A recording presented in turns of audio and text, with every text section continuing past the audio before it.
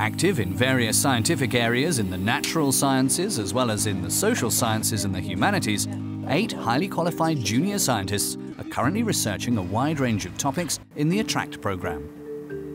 Physicist Philip Dale is tackling one of the most important challenges in the field of renewable energies. His group of experts aims to develop the next generation of solar cells.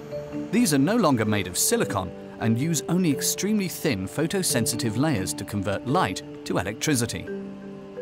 There are many types of thin film solar cells. Those developed in Luxembourg have an advantage over other technologies. They are made by depositing ordinary materials such as copper, tin and zinc in chemical reactions. The materials are then treated in an oven to make them form a new compound. The end result is solar cells that have a great potential to provide a large percentage of our future power supply. The materials we use, they are earth abundant. This means we can find them everywhere on the planet, and therefore we can deploy this technology on a very large scale, so we can think about replacing power stations. With other technologies, we use rarer elements, and therefore we cannot imagine to deploy them across the whole planet as we need to. Physicist Andreas Michels and his group are researching the magnetic properties of metals, without which the modern world would be unimaginable: the rare earths. Most electronic equipment could not function without alloys of these materials. How dependent we are on these scarce resources depends on how efficiently we can exploit their magnetic properties. Using a latest generation magnetometer at their lab, the researchers can study samples at a temperature of -270°C. Only at such low temperatures do these metals exhibit their full magnetism. In order to understand how the microstructure and magnetism of these materials are related, such samples can be characterized by bombarding them with neutrons. The experts therefore perform these experiments at institutions equipped with a research reactor, such as here at Helmholtz-Zentrum Berlin. We study the correlations, the relations between these features of the microstructure and the magnetic properties. So we vary certain aspects of those microstructure. We can change the microstructure, we can vary the crystalline size, and then study its effect on the magnetism. And in this way we aim to optimize the magnetic properties. At the Luxembourg Center for Systems Biomedicine, ecologist Paul Wilmers is studying microbial communities. More microbes populate the human body inside and out than we have body cells. But not all microbes are pathogens. Many are in fact crucial to keeping us healthy, such as those in the gastrointestinal tract. For their work in the lab, the research group has developed a new device, the Humix. It allows them to study a common culture of living human cells and microbes in a representative liquid medium. It's the only one of its kind in the world. To develop models for analyzing even more complex microbiota, the researchers are also taking somewhat unusual approaches. Samples taken from a biological wastewater treatment plant, for example, help to deepen their knowledge and help them draw parallels to the microbiota in the human body. Biochemical processes that occur in a wastewater treatment plant also occur within, for example, your gastrointestinal microbiota. But most importantly, the method development that we've done on the wastewater treatment system, we're now translating into questions regarding the human microbiome, and they are absolutely transferable. And all of the know-how we've generated in the wastewater treatment plant, we're applying to questions of human health and disease. Also working at the Luxembourg Center for Systems Biomedicine is biologist Carsten Hiller, who is studying the metabolism in human cells. To accurately determine the numerous metabolic products and paths, they cultivate living cells and feed them with isotope-labeled substances such as sugars. Next, the experts prepare the cells to analyze their molecular components down to the tiniest detail. This is done in a mass spectrometer, which can analyze an enormous number of samples in a short time. This delivers to the researchers precise information on metabolic quantities, rates, and paths. It is a kind of detective work that delivers a picture of the vital functions of the cell and allows one to study precisely how metabolism changes under the influence of pathogens or drugs. We were interested in inflammation, and in this case we had immune cells from the blood, and we induced an inflammatory response so that the cells try to fight against bacteria. And in this context we discovered a new metabolite that was made from sugar in the cells. And this metabolite later on turned out to be antimicrobial. And before it was not known that cells of our body can produce this metabolite. Theoretical physicist Massimiliano Esposito uses no expensive equipment. His research group is investigating how the fundamental laws of thermodynamics, one of the pillars of classical physics, apply to the world of nanoparticles.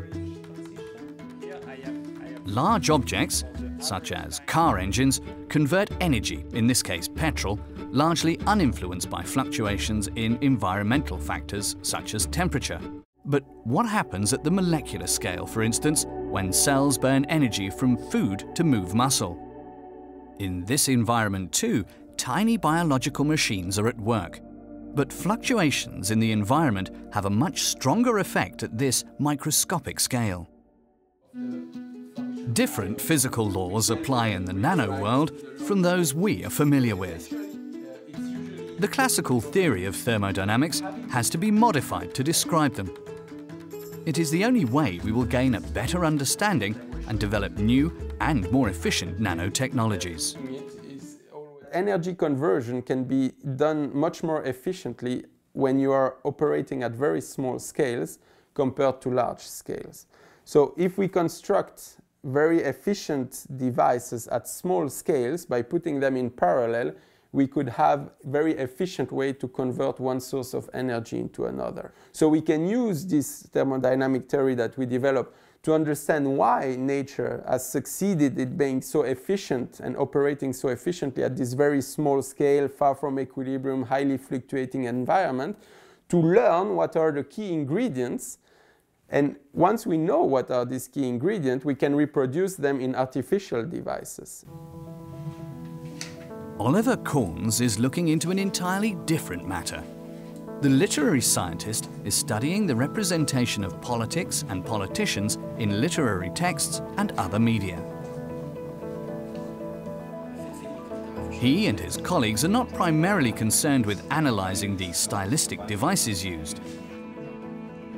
They are much more interested in literature as a reflection of the understanding of politics in the epoch it was written in, be it current or historical works, which allows them to identify the changes over time. The discourse in the 19th century is centered around the question, how can we have a good representation in the field of politics? Today, I would say the political discourse is challenged by politicians who think of themselves and they represent themselves as normal people, having nothing to do with politics. They don't want to be perceived as politicians at all. Which is highly interesting because in the end, of course, they are politicians. Psychologist Samuel Greif works in the field of educational measurement and applied cognitive science and is developing tests for measuring problem-solving capability. Experts believe the demands on school children, students and workers in terms of solving problems are more complex now than even a few decades ago. The environment and working world are constantly changing, and teamwork is becoming more important. People are also increasingly using complex technologies to organize their daily routine and complete their tasks. In light of this, it's more important to be able to solve problems flexibly and efficiently than to acquire specific factual knowledge. The researchers' tests are fully mature and are even used for the worldwide PISA study, which surveys 500,000 students from 70 countries every 3 years. Our contribution to the PISA study was the development of the framework for problem solving, the theoretical framework, and subsequently the development of the items that now run in the PISA tests. But our involvement in the PISA studies is not limited to PISA 2012. We are also involved in item development and theoretical development for PISA 2015. In PISA 2015, collaborative problem solving will be assessed, an extension of problem solving towards, well, doing that together with other people, doing it in teamwork. Bioinformatician Ines Thiele came to Luxembourg only recently. An expert in computer modeling of microbial and human metabolism, her work is expanding the core research at the Luxembourg Center for Systems Biomedicine.